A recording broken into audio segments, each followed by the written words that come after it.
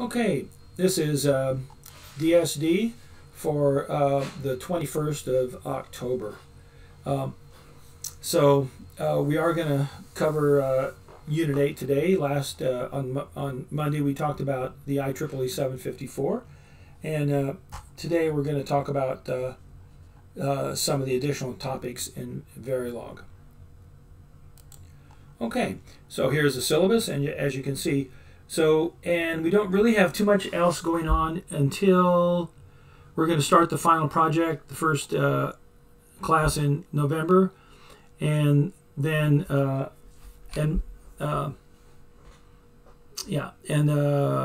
also have on the 13th of November test 2, test 2 written, which will be chapters 4 to 8. So this will be the last material that'll be on that test. And then after that, I think everything else is just additional topics, really. Okay, yeah. And we will, let's see, if we look at the labs. So this is the week 19 through 23, lab 7s. Okay, so we may, yeah. So that's right. So we're basically taking 2 weeks to do lab 7. I forgot about that. That's good. Yeah. And then next week we'll do lab 8, lab 9, and then the SDK lab, and then we're done. So that'll be it. So by the, and I might even cancel. We'll see. Yeah, we'll probably do that. All right, good. Okay, so make sure you get lab 7 done this week. Get all your other labs caught up. So you then just have to do 8, 9, and the SDK, and you'll be done. And you can even do that. You can knock that out. I'll look at that. I might even drop one of these labs. We'll see. But don't count on that. Right now, we're going to do them. Okay. So let me move myself a little bit out of the way. Let's shrink down a little bit here. And then we'll put myself up here. Yeah. And there we go. All right. So we're going to talk about several things. So here's and some of these things are just sort of interesting Verilog things to show you how the synthesizer is going to synthesize some things. So here's an exclusive NOR gate, okay? 2-input exclusive NOR. Sometimes referred to as an XNOR, but it's also the same as an equivalence gate. In any event, here's this truth table. So if both inputs are 0 or both inputs are 1, you get a 1 out. Otherwise, you get a 0 out. So basically, if you're doing a comparison between X and Y to see which one is bigger, the output of this gate, hi baby, the output of this gate does tell you whether or not they're equal. And if Z is true, then they're basically equal. If I don't know, I'm confused about this. X nor X and Y. Right. So Z is going to be, but they bitwise inverted it. I don't know. A little confused about that. But in any event, okay. So if Z is 1, then X and Y are equal. And if Z is 0, then they're not equal. Okay. So here's a 4-bit equality comparator. So we're doing each individual bit. We're doing with this XNOR, and so then if you get a 1 out, as long as you get 1s out of all these gates, then A equals E. But if any of these gates puts out a 0, then the output from the AND gate will be 0, and you'll know that A and E are not equal. So this is one way to do to use 5 gates and to do a 4-bit equality comparator between an A and a B 4-bit vectors.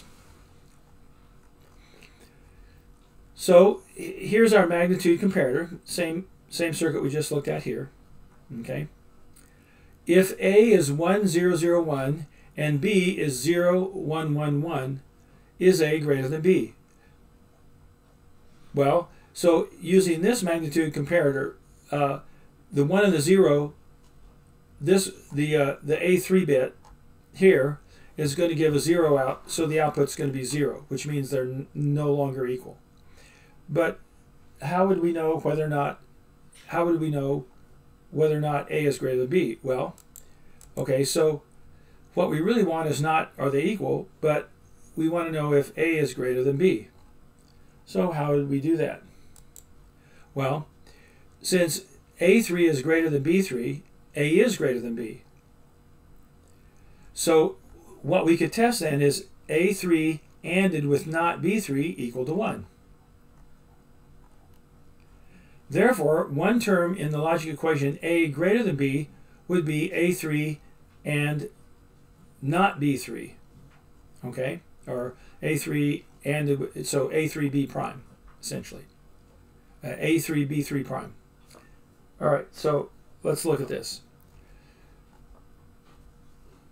So if we have A greater than B equals A3 ANDed with not B prime, or A3B3 prime, plus, what else do we have to know? Well, so if the higher order bit, if A3 is greater, ANDed with not B3 is, if that AND gate then is a 1, then they are greater. But, of course, if they're equal, then this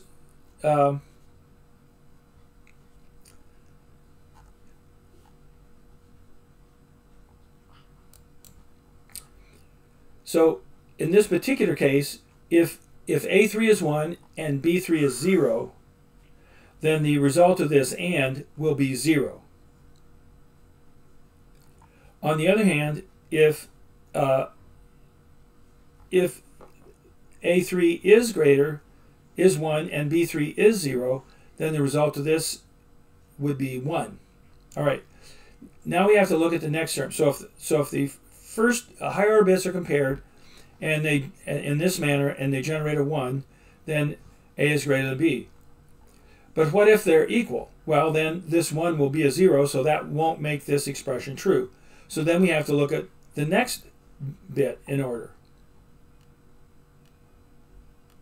So the next bit would be A3 equals B3, both 0 or both 1, and therefore then A2 is greater than B2, which then we can say, so if C3 is 1 and A2 ANDed with not B2 is 1, then A is still greater than B. You can't just have A2 ANDed with not B2 because there's two conditions that have to be met. The first condition is that A3 has to equal B3, and then the second condition is that A2 has to be 1 and B2 0 for A to be greater than B. So we have for the first bit we just have this simple comparison, but for the next bit we have to say that this exclusive NOR result has to be 1, which means they're equal. The higher order bit has to be equal, and then the next bit has to be A2 is 1, B2 is 0. All right. So that gives us C3, or the output of this gate has to be a 1, and A2 and not B2. So the second term is C3 ANDed with A2 ANDed with not B2. All right. So we add that term in. Now what about the next bit? So now what if A3 equals B3 and A2 equals B2, which means C3 is true and C2 is true, and then we would say that A is greater than B if A1 is a 1 and B1 is a 0, which again then would be the next term.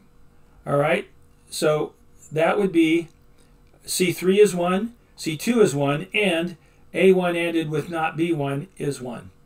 So then we could write that like this. C3 ANDed C2 ANDed A1 ANDed not B1. So we take C3, which means A3 equals B3, C2 B1, which means A2 equals B2, and A1 is greater than B1, meaning A1 is 1, B1 is 0, which is A1 ANDed with not B1.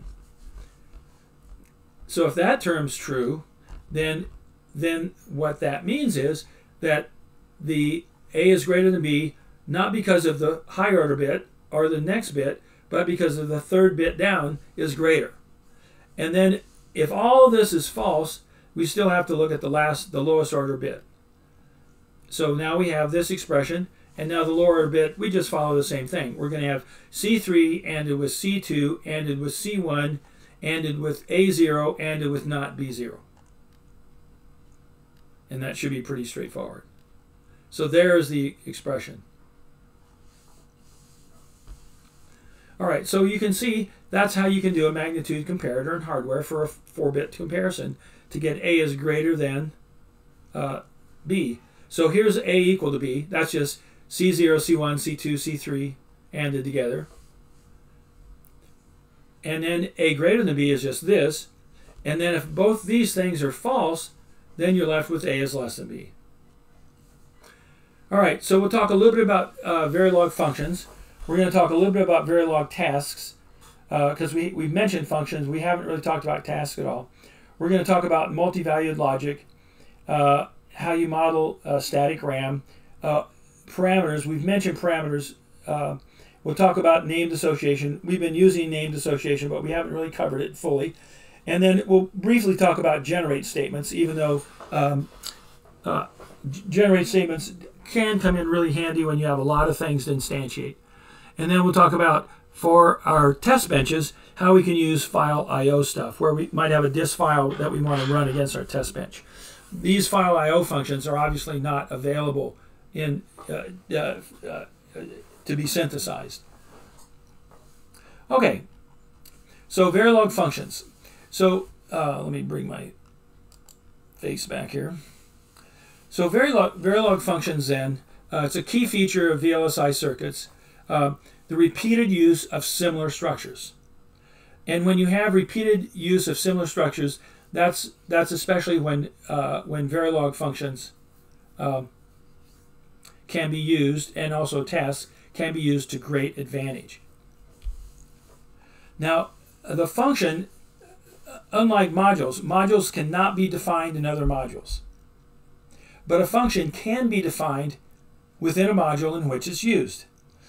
So a function can be defined inside the module you use it in. Or, if you want, it can be your function definitions could all be in a separate file, which you could include, and then you could just only use the ones that you really need. So you could have your own sort of personal include file with a whole bunch of functions you've defined.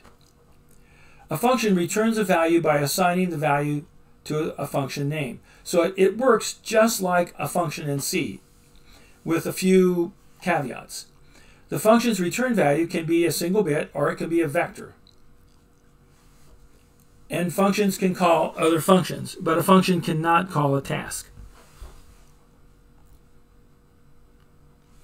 So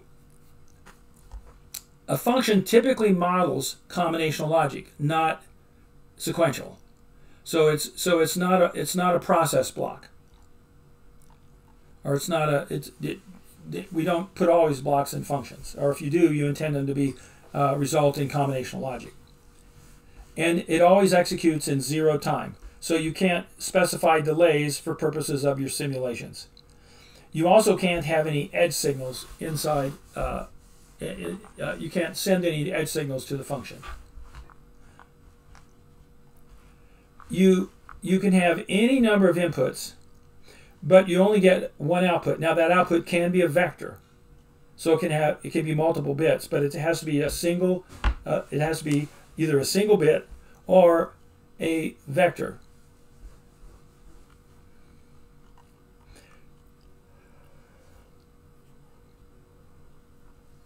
And then when you declare it, that's what it determines, and you'll see how that is. And you can use local variables, and you can use global variables within the function. All right, here's an example of a function. This function is called rotate right, and the input is register address. It's an 8-bit vector. It returns this 8-bit rotate right vector. And so here's the guts of the function. It's begin and then end function. Rotate right equals register address shifted right by 1 bit. Now,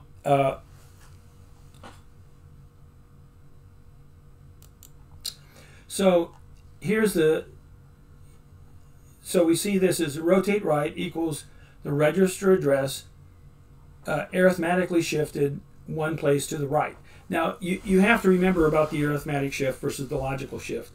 The two carets, one way or the other way, give you logical functions. 3 give you arithmetic.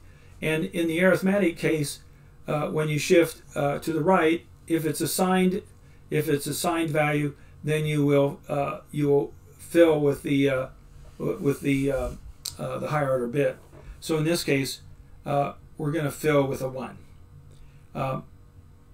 And of course, you leave the past value unchanged. So it returns this. It doesn't change the A. So you would say B is assigned the results of the function rotate right operating on A. Now remember, the function takes an 8-bit vector and it returns an 8-bit vector. So B should be an 8-bit vector, A should be an 8-bit vector.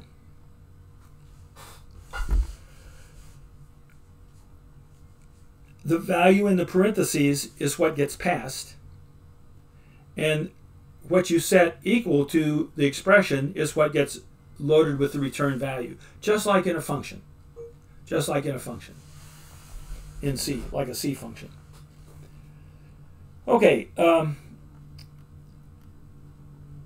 so here's another example of a function. This is called parity. Now the way this works, it takes, in this case, it takes a 4-bit vector and it returns a 5-bit vector.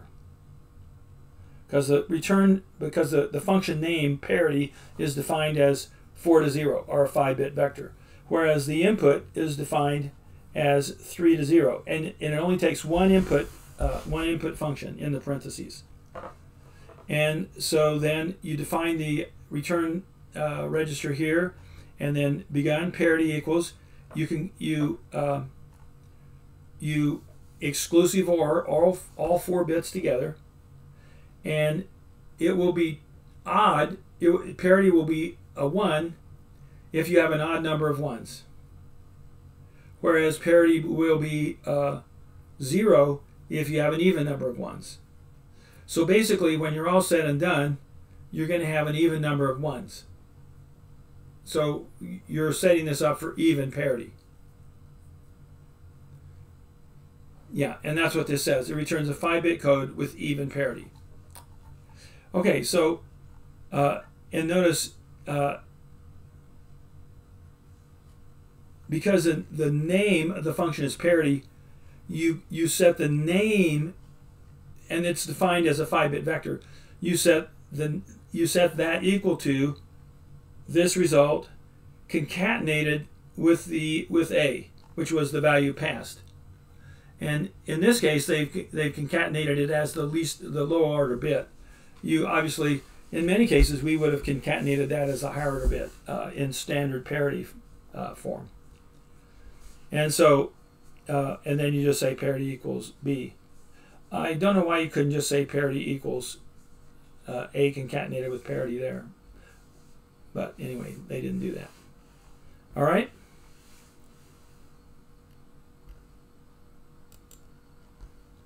And so here's where it would be used. Y is assigned the result of parity of X.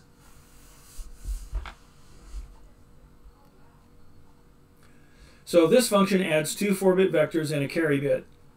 Illustrates function creation and use of a loop. Takes a 5-bit sum.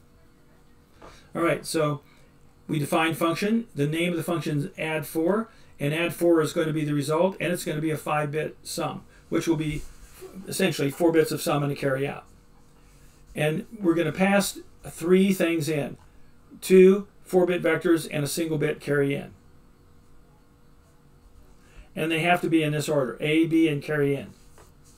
And then we're going to define sum as a 4-bit vector, a 5-bit vector rather, and carry out as a single bit.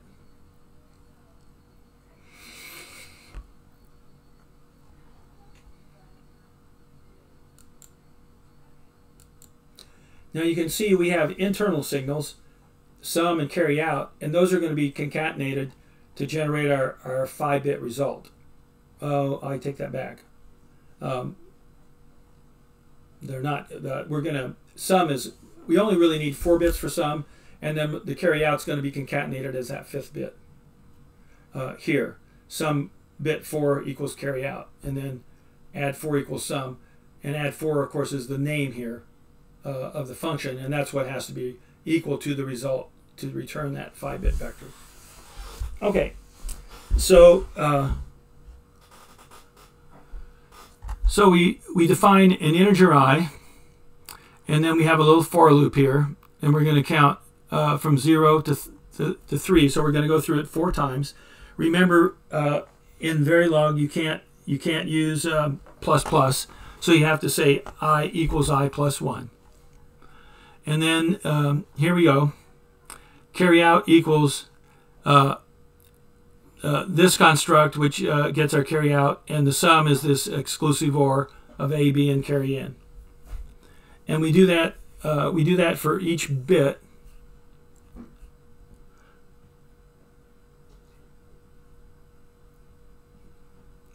And then we go through this 4 times to generate the 4 bits.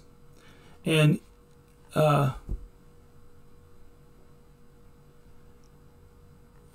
at the end of it, we always set, and notice we're using blocking in here.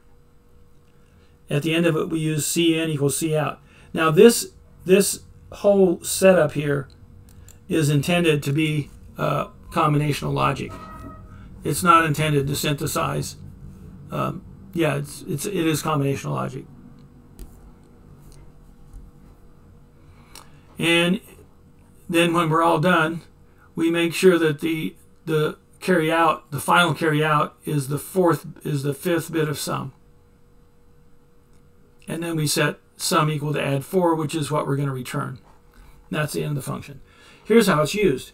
So we pass to it x, well, A, B, and a carry in. Now here the carry in is passed in as a constant, which is funny the way they put it in quotes here. And then we have x and not y. So we're taking the bitwise inverse of y. So it's a 4-bit vector, and we're flipping all the bits, which basically means, and we're making you carry 1. So do you see what's happening here? We're actually subtracting y from x, because we're inverting y and adding 1. So that's making it 2's complement. This could also be just a 1. It could also be a 1 tick B1. All right. So here's a function called to compute squares, and then showing how it's actually used. So we're going to declare it within the function that we're going to use it in. So here is the module, test squares clock.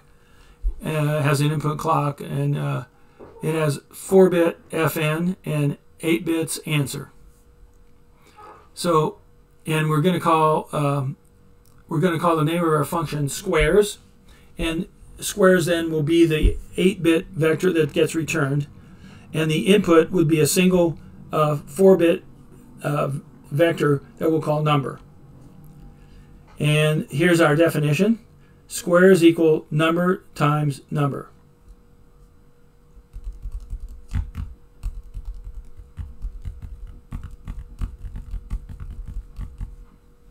Now,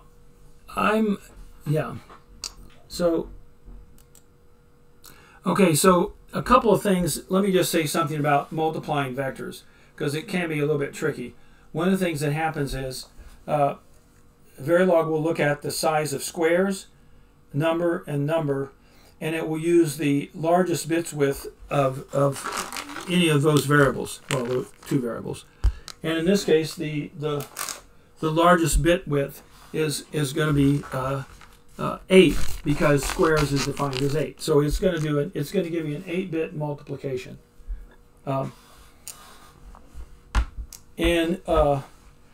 So here's that. So basically, function is squares, and squares is just defined as number times number.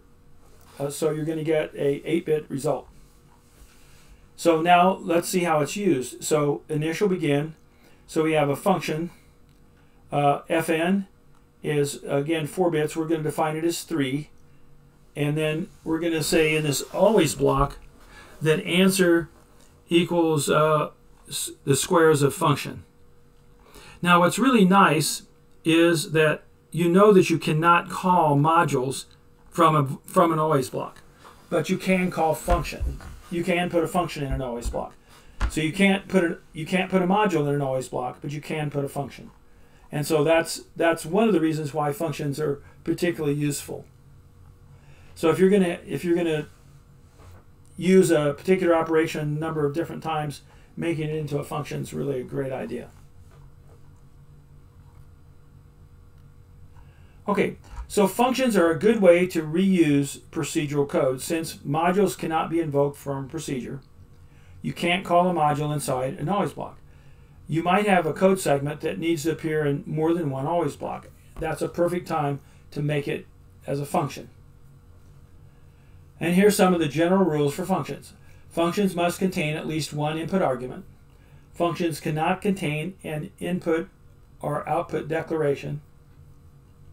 Functions cannot contain time-controlled statements at, pound, at, or wait. There's no time delays. Functions cannot enable tasks. And a function must contain the statement that assigns the return value to the implicit function name. So, for instance, here, the implicit function name is squares. You have to have a statement inside this function that assigns something to squares. In this case, our number times number, which is what we wanted. If we go back and look at this one, here the function is add 4, and we have to add 4. We had sum, and we append that last carry out to the sum bit of 4. So we then sum is 4 bits, which is really it's 5 bits, which is 4 bits of sum and 1 bit of carry out appended to the most significant bit. And then we set it equal to add 4, then that satisfies the requirement that the function name, which represents a variable, must be assigned inside the function. We'll look at one more. Here we had parity. So parity is the name of the function, and here parity gets assigned. In this case, it gets assigned A with the parity bit concatenated as the low order bit.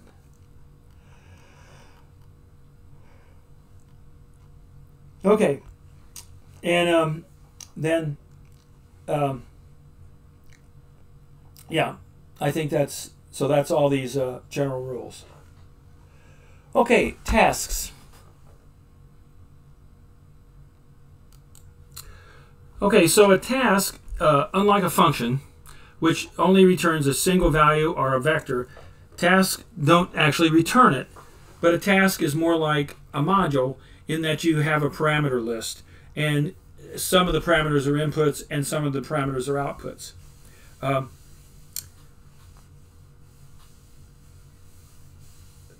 You have to have a separate statement for a task, whereas a function can be part of another statement.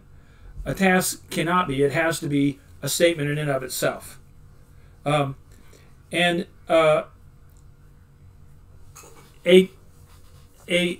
task can be sequential or concurrent, whereas a function generally is always concurrent. So here's an example. Task name. You have a task keyword, task name, and then you have input declarations and output declarations. And then you have the internal parameters, and then you have whatever sequential statements that you need inside the task. And then here's your task name. And you have some parameter list that includes your inputs and your outputs. And then the task, the outputs are what the task returns, obviously. So you can define the task in the module in which it's going to be used, or you can define it in a separate file, just like a function, and then you can include it with an include directive, and then you can use them. Tasks can include timing delays. Okay, so we're going to use an example of a task called addVec. It's a add vector task, and it's going to add two 4-bit data, 2 4-bit vectors and a carry, and return a 4-bit sum and a carry out. So basically, A, B, carry in, sum, carry out, where A, B, and sum are the 4 bits of data, and C in and C out are single bits. Okay, so here it is. You define the parameter list just like you would for a module, except there's no parenthesis up here. Input add 1, input add 2, 4 bits. Input carry in, output 4 bits of sum, and an output carry out bit. Then you have an internal register C that's a single bit, and your C becomes a carry in, and then you have this internal statement here where you use integer I and you count. You go through this 4 times. Your sum is the exclusive OR of your sum sub I is the exclusive OR of add 1 sub I, add 2 sub I, and the carry, which is initially the carry in, but then it's passed. The new carry then becomes this result. And then we have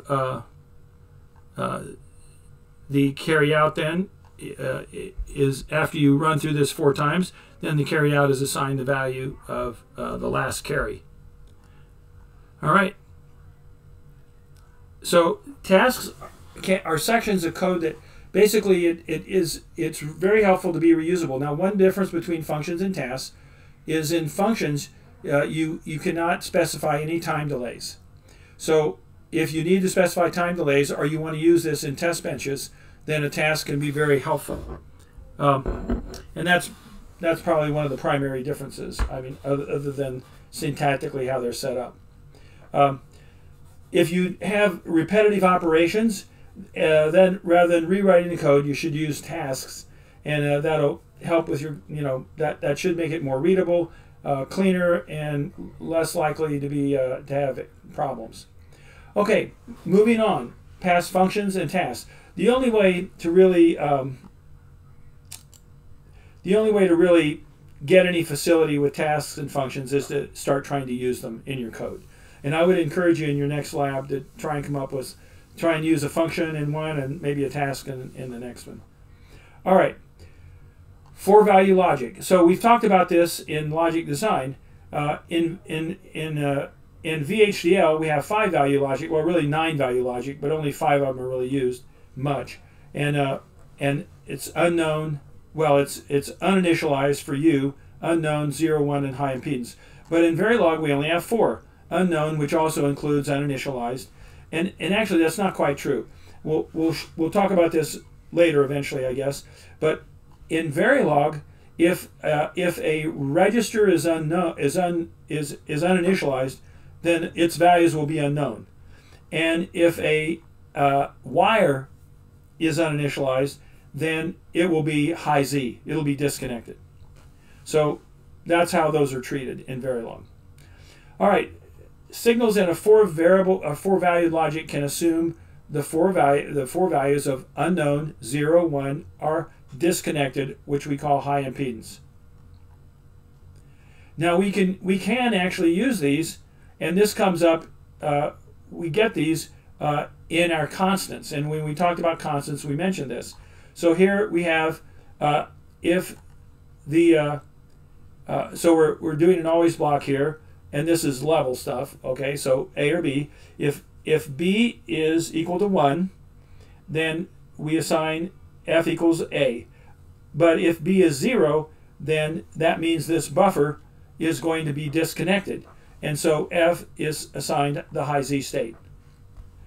And then here we do C or Z. And if D is equal to 1, then F equals C. But otherwise, it's going to be high Z. This allows us to create buses in Verilog, where we have our gated buffers driving the bus, and we can put them in high Z state so that only one buffer is driving the bus at any given time, so we don't have short circuits. All right, so here's our static RAM module. This is actually, well, this is,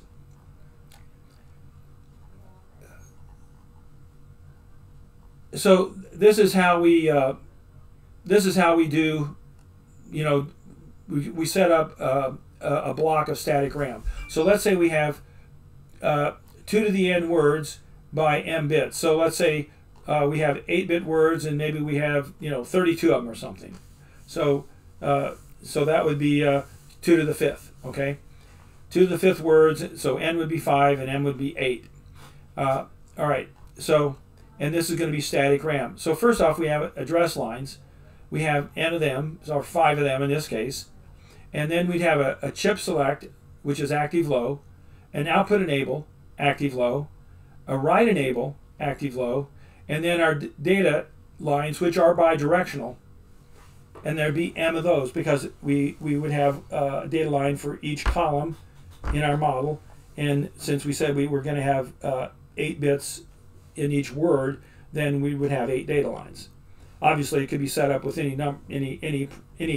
parameters you wanted to choose, although we almost always use powers of 2 for the number of words. So we use our tri-state buffers to drive, especially the data lines where they're bidirectional. So here's our truth table. So if our output enable is if our chips deselected, which means it's not low, it's active, it's inactive high, then all the I/O pins are in high Z state. If on the other hand our chip's selected but our output enable is inactive high, then the output's disabled and our I/O pins are in high Z state. If on the other hand our chip's selected and our output's enabled, then our write enable is high. Then we're going to see the data come out of the RAM. So we're basically reading the RAM. And then if our write enable is low, active low, it takes precedence over the output enable and allows the data to be written into the RAM.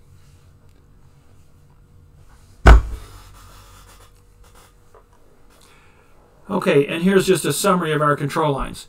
So the chip select has to be asserted low for anything to happen, otherwise the chip's not working. But if the chip's turned on, then if our output enable is low, then the memory can whatever we've selected in our address will be output on the data bus. If on the other hand our output enable is high, then the data bus will be free. If the write enable is low, then the data bus will also allow for the data to flow in, and that means you can write to the memory. So here's a RAM. It's called RAM 6116. It has a chip select, a write enable, an output enable, and an address and the I/O lines. So the address is 8 bits, so it's going to have 256 bytes, and the word size is 8 bits, so it's going to have 8 data lines. And since it has 8 address lines, we're going to have 256 words in this RAM, and here we define it. And this is basically where we create it, just like we did our ROM. We have 8-bit words, and we're going to have 256 of them. Notice here we go high bit to low, but here we often usually do go low to high, because our lowest RAM address would be 0, our highest RAM address would be 255, which would require our 8 address lines to be 111111. Now, notice how we do this. We assign our I/O. So we test, is our chip select 1, or is our write enable Yeah, so this is our test, right? So we're going to test either if chip select is 1 or the our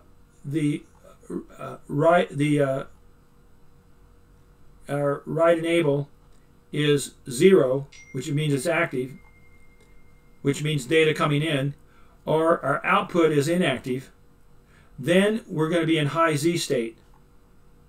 Otherwise, if that's not true, then our RAM is our RAM output is going to be outputting whatever the address is. So this is the variable RAM1. We're going to address one of these 256 locations, and those 8 bits then will be assigned to the I/O, which is again an 8-bit output. So here's our always block. We're going to check for the positive edge of our write enable or the negative edge of our chip select. So whenever the chip select goes negative, or the write enable goes up, then we're going to set RAM address equal to, and again this address is just whatever we have on our address lines. It's going to be equal to our input lines. So this always block is how we're going to write to their chip, to our RAM. Otherwise, the RAM, if the chip select is active, the write enable is inactive, and the output enable is active, then we're just going to be outputting the data, and that'll be right here. Whatever's addressed, that'll come out. But here's where we actually write. All right, so hopefully this makes sense. So this is a simple random access memory model. Okay, we've talked about parameters before, and we know that parameters are one of the things that we can change when we instantiate a module, and that's what makes them useful. And we've done that when we instantiate our top module in our test bench. We've used the parameters to change around our clock, so we didn't have to take 100 million ticks of our clock to get one output. And every time you instantiate a module, you can change the parameters if you want. You can instantiate with different parameters every single time. There's 2 ways to change the parameters. One of them is what we've already been doing when you just specify it when you instantiate it. And the other is to use this def parm statement. The def parm statement requires the full hierarchical path of the parameter you're trying to change. And that's why modules, that's one of the reasons at least, why modules require a named instantiation.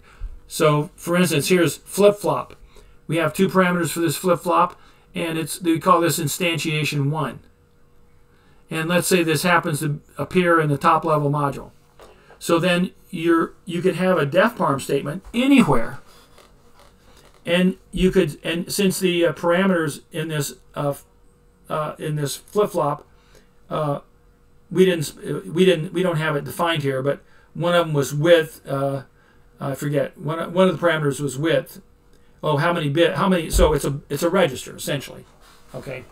And what we're doing here, using this def parm statement, which can be anywhere in your code, even in other files, but it reaches in, it references the top level module, it references the instantiation of this line by instance _1, and it references the parameter by its name, width, which we don't actually know that, but that's apparently what it was. And then it sets the value to 7. Now in this case it was 7, but you could change this to anything you wanted with this def parm statement. So now here's an example, say for the NAND2. You could instantiate the NAND2 and set up the parameters 2, 1, and 2. And then in this case, you could instantiate it and not change any of those parameters and let them be just whatever the default is. this instantiation would be called U1. This would be called U2. But with a def-parm statement, you could reference these. If they were in the top level module, you could call it top.U1 dot and then whatever named parameter you wanted to mess with. So sometimes we'll use for these parameters we'll let them do calculations, which will let the parameters specify different gate delays depending on how many gates they're driving. In other words, the output load on the output of the gate. And so that can be a factor. And you can do a lot of different things. Here you can have a calculation of T rise plus 3 nanoseconds times the load. And T fall is plus 2 nanoseconds times the load. And then you can change the load. They're all, so T rise, T fall, and load are all parameters that can be changed. So here's an example. We have this module called a NAND2, a 2-input NAND gate, A, B input, C output. It has 3 parameters, a load, a rise time, and a fall time. And then we specify down here that this delay is T rise plus 3 times the load, and T fall is, and this is T fall plus 3 times the load. So these just are different parameters for when C goes to 1 or when C goes to 0. All right, now we instantiate it, and notice since there are default times here, so if you don't specify, you're going to get 3 for T rise, 2 for T fall, and 1 for load. Here we specified, so we get 2 for T rise, 1 for T fall, and 2 for load. Here we didn't specify in our U2 instantiation, and so we just get the defaults. So the parameter declaration of the module specifies default values. When U1 is instantiated, the parameter map specifies different times for all of them. But when U2 is instantiated, there's no parameter map included, so the default times are used. Okay, and there's a whole bunch of different examples you can use. You can also use parameters for constants like pi, or for your clock frequency, or for a whole bunch of different things. For the size, for the word size, the max bit, whatever. Here's a flip-flop. So this would be like a register, okay? And so D could be a vector of width minus 1 to 0. So in this case, 8 bits by default, 7 to 0. And you can have a built-in inertial delay of 10 nanoseconds. And then your output would be the same. You'd have 8 bits of Q coming out, 8 bits of D going in, 8 bits of Q coming out. And then your inertial delay specified here would be 10 nanoseconds. So your named parameters are width and inertial delay. And you can change these every time you instantiate the flip-flop. So here's your top module. And notice here, you instantiate your flip-flop. Notice the top module is named top. So you would say def parm top, comma, instant 1, comma, width. And you specify 7. And that reaches in. And this can be anywhere in your program, anywhere in your whole project. And it'll reach into this module, reach down to this instantiation, and change the parameter of width, or set it equal to 7.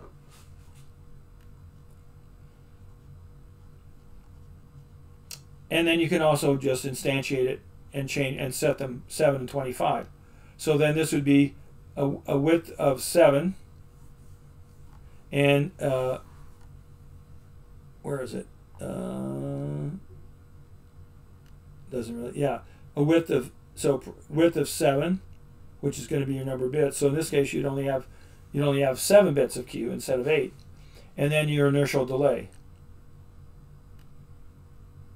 So your delay would be 25. All right, and I think, is that, yeah, because width minus 1, so it would be 7 minus 1 or 6. All right. here's another one. So you could have a parameter named number, and then a parameter named data value. Number can be divided by 10, so that would be 4/10. When number changes, the d value is automatically updated. So when using the def/parm construct, you must provide the path as demonstrated.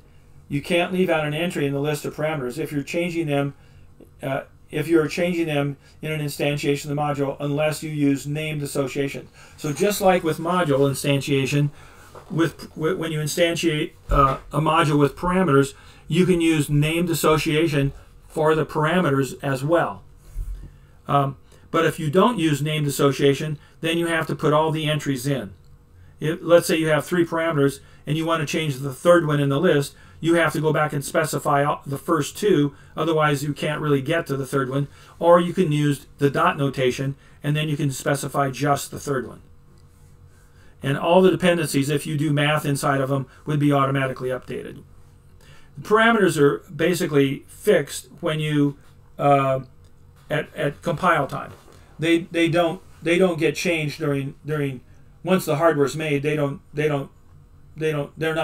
not variables then at that point. They wind up being constants once your program is compiled or synthesized.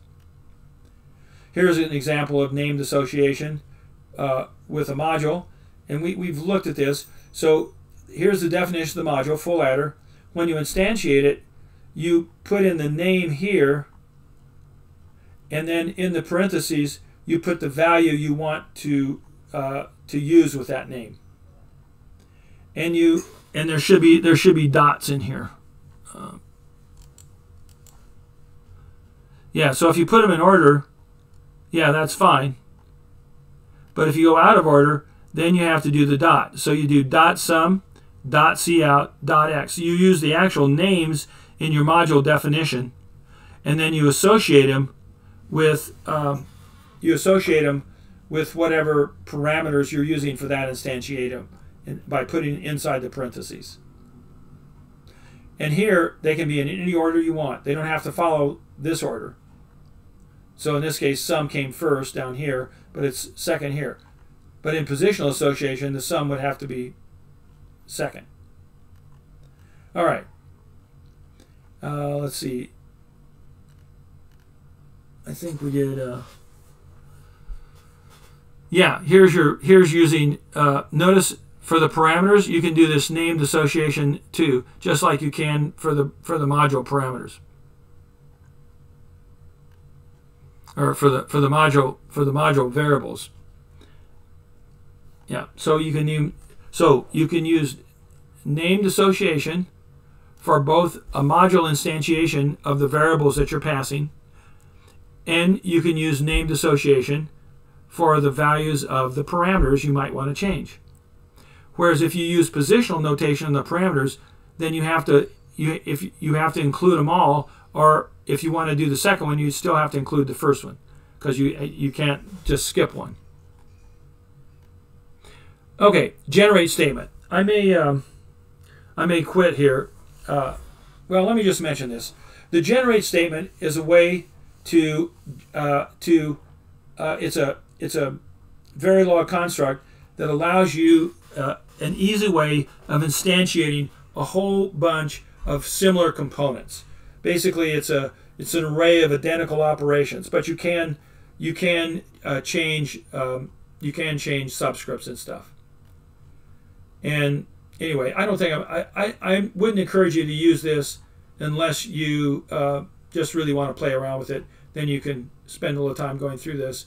But when your code's compiled, you get this set of concurrent statements generated for each value of the identifier in a given range. And so it's like a for loop to generate Verilog statements, essentially. And this happens when you compile your code. Doesn't happen at runtime or when your hardware is running. It's already done. It happens when it's creating it. And this is an example. Generate I 0 to 1, 2, 3. And you have a full adder, A sub I, B sub I, C sub I, C sub I plus 1, S sub I. And it's going to generate then here's your full adder, and what it's going to do, it's going to generate these instantiations. And you can have conditional generates. Anyway, I'm not going to talk about that. File I/O functions. If you're running a test bench, you can use files to both read and write if you want to. You may want to save your test bench results into a file. You may want to read a long file and exercise it against your test bench.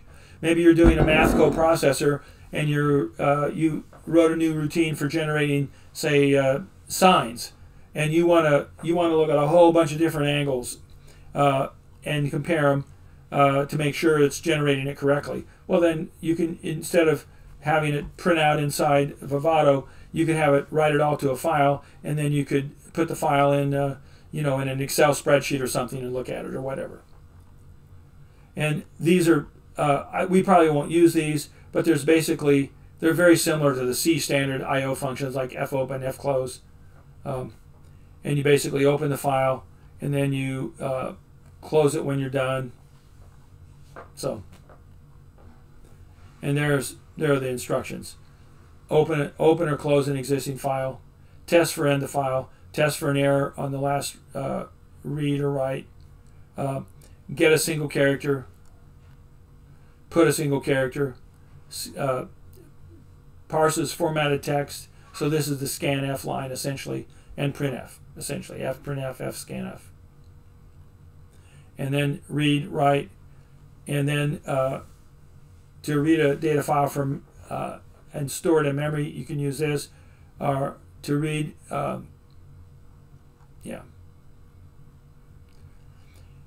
So here's an example of Verilog code to read a hexadecimal data file using the read memory H command, and then you can use it to in a test bench to present these as exemplars to your top module to see if it's doing it right. All right, I think I'm going to quit with this. That's pretty much it.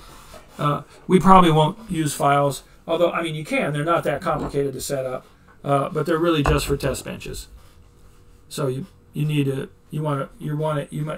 to need to exercise quite a lot of data against your file, against your top module to see if it's going to function correctly. We're probably not writing anything that requires that level. So, okay, so that's pretty much what I wanted to cover. Hopefully that gets us rolling along here. I definitely so that pretty well covers. Let's see. I think I'll pop this up. Where's my thing here? Did I kill it already? Oh, I did. Hang on a second. We'll just pop it right back up.